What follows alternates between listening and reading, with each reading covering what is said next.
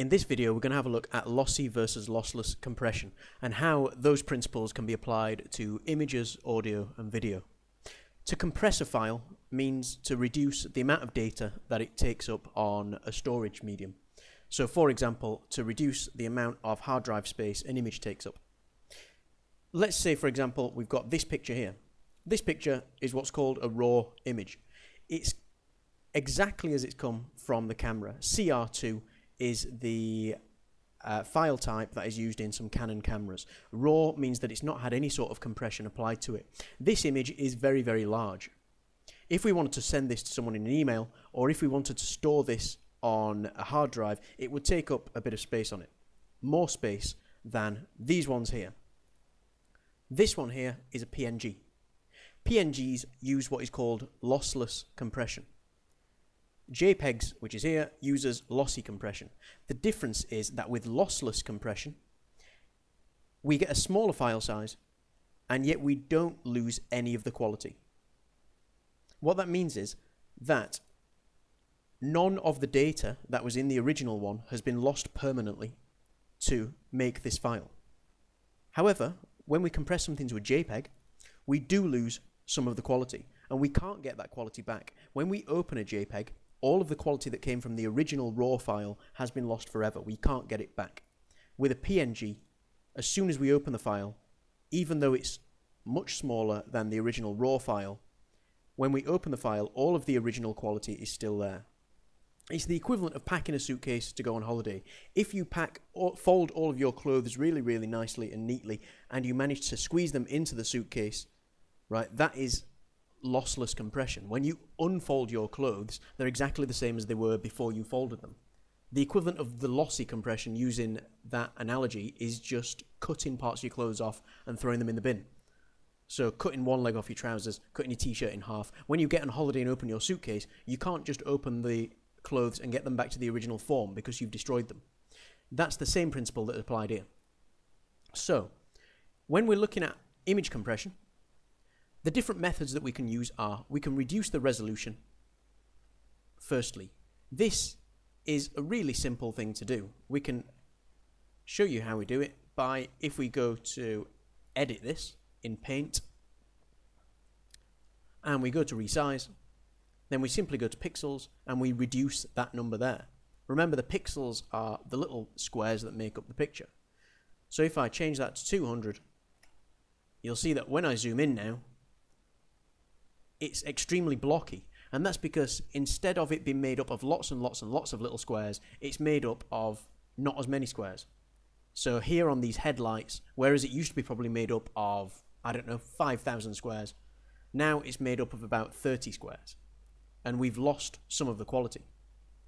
Now, if I was to save this file and send it to someone else, when they open it up, they wouldn't be able to get back the original data because it's been lost forever. That's why lossless compression is a lot better to use. But however, we can't reduce the data, we can't reduce the size as much with lossless compression that we can with lossy. I could theoretically reduce this down to 1 bit by just making everything one massive pixel. We couldn't do that with lossless compression. We can't change every image into 1 bit. Another method that we can use is we can reduce the color depth. That means that the potential colors that are in the image. So with this picture here, which is made up of, well, it's a JPEG, so it's made up of 16.7 million colors, or the potential of 16.7 million colors. If I reduce that down, I can change it to 256 colors, 512 colors, and it's a smaller image. But obviously some of the colors would be blended together because we wouldn't have all of the different tones on the car, for example. So reducing color depth means using less colors. We can also copy some similar pixels. What that means is we have a look at the pixels here. Oops.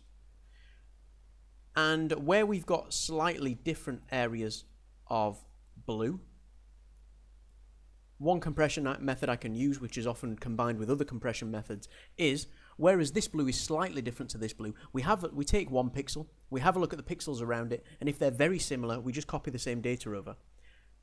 And if you do it on a very small scale, then you can't really tell that much with the human eye. If we do it on a large scale, then it's much easier to tell. So we can simply copy the data over from one pixel to lots of other pixels, which is sometimes called archetyping. Quantization is where we use complex mathematics to take a large data set and reduce it down into a smaller data set. For the GCSE and the IGCSE, you don't need to know the specifics of this. Huffman coding is a very, very popular lossless compression method. Okay, how it works is we take the extremely popular and common pieces of data and we assign them to small little identifiers. It's kind of like a dictionary. So for example, if you were writing a letter to someone and you use the word and lots and lots and lots of times, then you might assign the word and to the number 1. Okay, and then every time you wanted to say and, you just put a 1 and you would save 2 letters every time.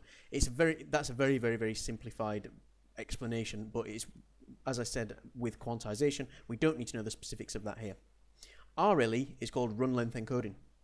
How it works is, if we represent all of our data as, let's say, for example, letters. Let's say all of our data is represented in hexadecimal. We've got AAFFF 555LLL. Oops, there's no L's obviously. EEEE222. Right, let's say that we've got this string of data here. Instead of having all of these A's, we just put 4A. Instead of having all of these F's here, we just put, I think there's 5 there, we just put 5F and so on. Okay? The computer would obviously recognize the difference between this 5 and these 5s here, but we cut down the amount of data by just saying, when we've got repeated letters or numbers, how many of that number or letter there are, instead of just writing them in a list. Okay, that is obviously a lossless compression, exactly the same as Huffman coding is, because if I was to see, let's say, if I was to see this, I would be able to rebuild this, because I would know that that must have meant there were 4 A's, and that must have meant there were 5 F's. Moving on to video compression, we can use pretty much the same things that we use here, because obviously video effectively is lots of images one after the other in frames. However, the two most common methods that we can use is we can reduce the video resolution, which works the same as with an image. We just get a lot of pixels instead of not many pixels. And then we can reduce the frame rate.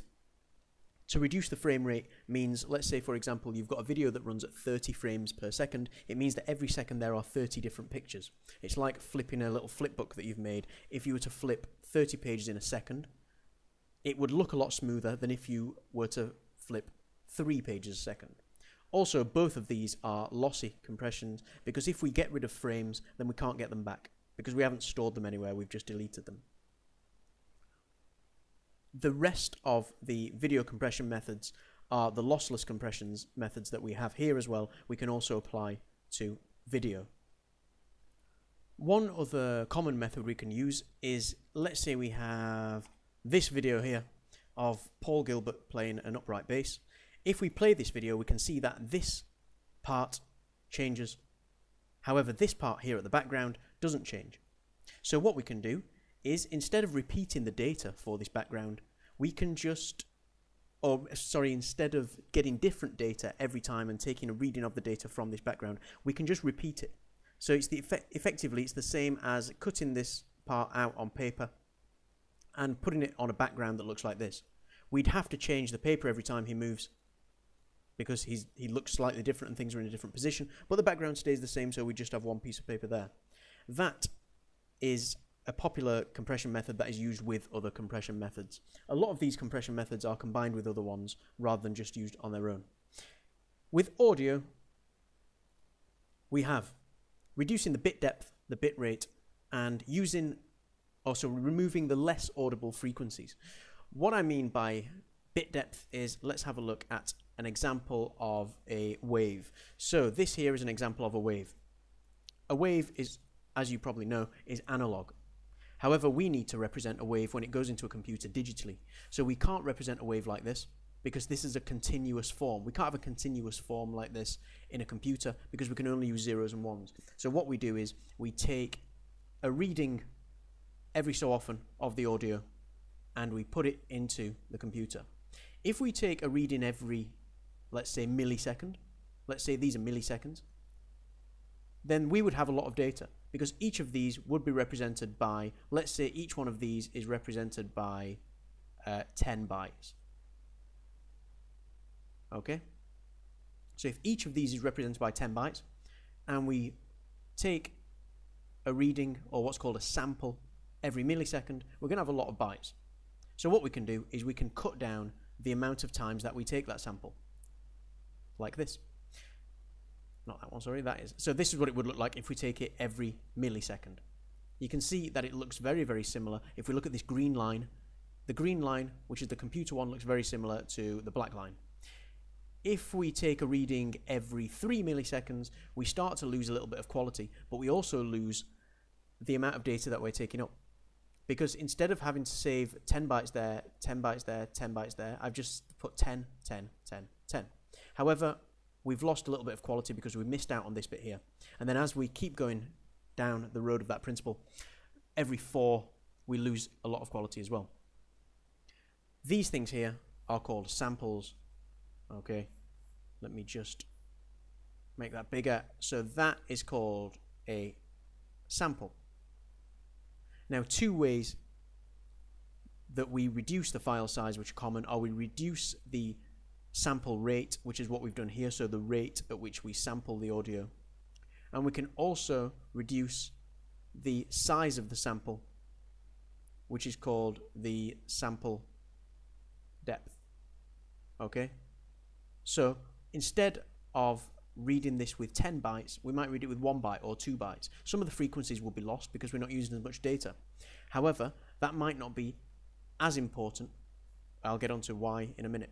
Another thing that we can do is, it's similar, and instead of using the word sample depth, what we sometimes use is we use the term bit rate. And the bit rate means the amount of bits per second that are in the audio. That combines sample rate and the depth or the size of each sample. So if you see, for example, some audio that is 256 kbps, then that means that there are 256 kilobytes for every second of music. If I reduce that to 128, obviously it's going to be half of the quality, but it's going to be half of the size as well. The quality, or the way that we do that, comes from reducing the sample rate and the bit depth. Sample rate, the sample depth. Sample rate is how often it's sampled, and the sample depth is how many bits are assigned to each one of these little readings. One good thing about audio is that humans can't hear audio that great.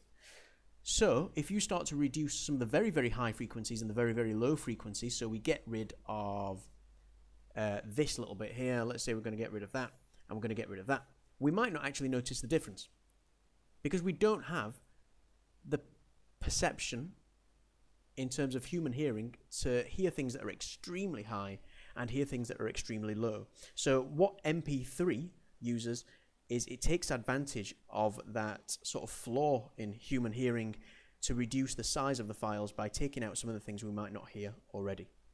So just to recap, we've got lossy and lossless compression. Lossy compression means we lose data forever. Lossless means we can get it back every time we open the file.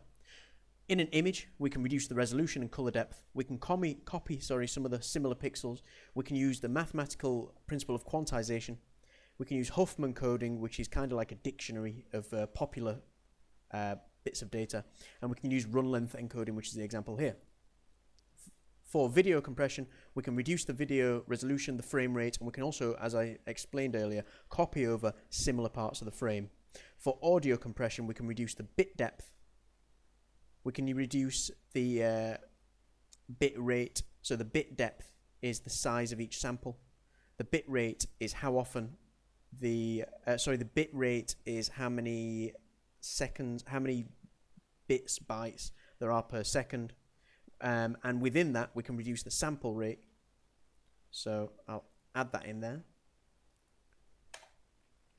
So we can reduce, oops, that's not how you spell reduce the sample rate, which is how often we take a digital reading of the audio, and we can remove less audible frequencies that humans can't hear anyway. And that is all you need to know for iGCSE or any GCSE that I've seen on lossy and lossless compression of audio, video, and image.